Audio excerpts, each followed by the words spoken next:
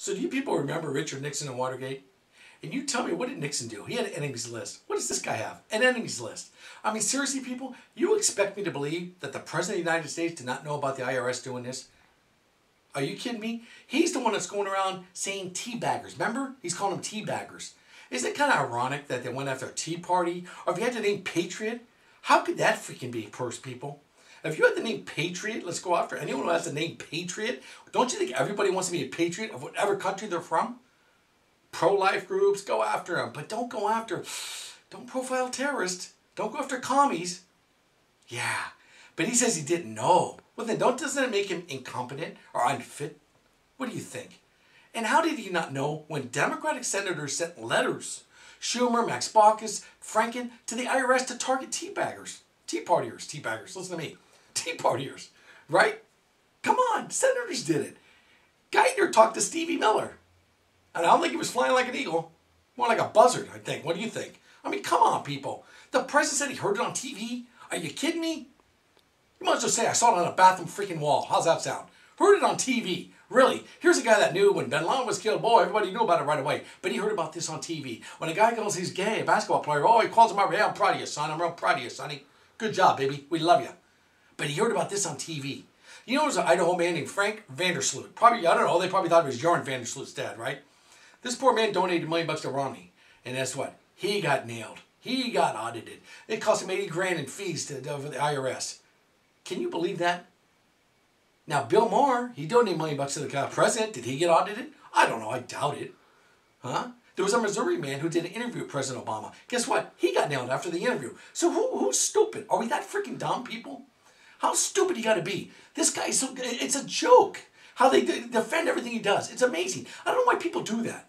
I don't defend anybody who's doing wrong like this. Nobody. I didn't defend Nixon. I'm not going to defend Nixon. But to sure hell, everyone defends this guy. You see, every Democrat except for Kristen Powers, and I give her credit. She's telling the freaking truth. What is wrong with the truth in life? These Democrats don't want to hear the truth. They can't handle the truth.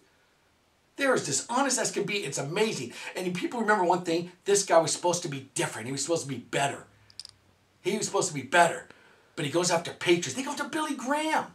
One of the best human beings on this planet Earth, Billy Graham, and his son Franklin Graham. But do they go after Muslim Brotherhood? How about CARE? You know the group CARE? Yeah, they don't really care about us, but they call it CARE. It's an Islamic group, Muslim group, excuse me. And Crotch Pink, I'll probably go after Crotch Pink now, or media Mad Hatters. Huh? How about them? You think he's going after them? You know what? I don't understand how anyone defends this man. This man could nuke a city. You know what they would say? Well, Truman did it. That's the logic. He will take no responsibility for anything he does. By the way, Truman nuked 2 cities. A Democrat, by the way. So, if Truman can nuke 2 cities, then Obama would have an extra city to do it. I mean, really? He can go out, drive drunk, kill a girl in the water. So, well, Kennedy did it. He can go out and cheat on his wife. Well, Clinton did it. All these senators did it. That's their excuse. That's their excuse. No matter what this king does, there's an excuse for him. That's how this guy rolls. It's sad. It's very sad. And then you got Dougie Shulman here. He went to the White House 118 times. And Doug, they said he was a Bush appointee. So what? He's a Republican. I don't care if he's a Republican. He's guilty. Bust him. Get him out of here. But you went to 118 times, and what happened?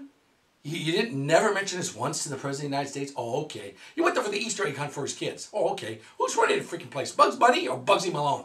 I mean, come on, people. If you don't know what the hell you're doing, why are you running a place? You know what I think? I think Chris Matthews picks all these people up, and they all pick them up in a short bus when they go to work. The whole group. Obama, Biden, Geithner, Pelosi, Reed, Feinstein, Boxer, the whole group, and holders holding up the bus. They pick them up. You better bring your handicap sticker because you guys need it.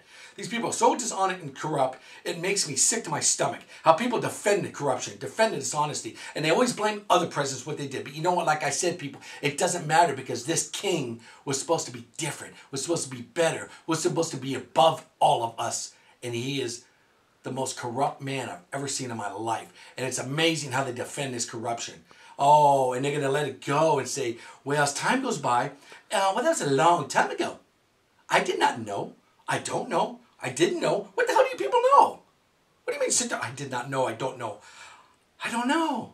Why are you asking me these questions? How could you dare ask me these questions? Really? The whole group, Holder, the whole group. The lady pleads the fifth. I don't know about you. When you plead the fifth, you're guilty as hell, man. Otherwise, if you're not guilty, if you're innocent, you're going to go out there talking, spouting, whatever you want.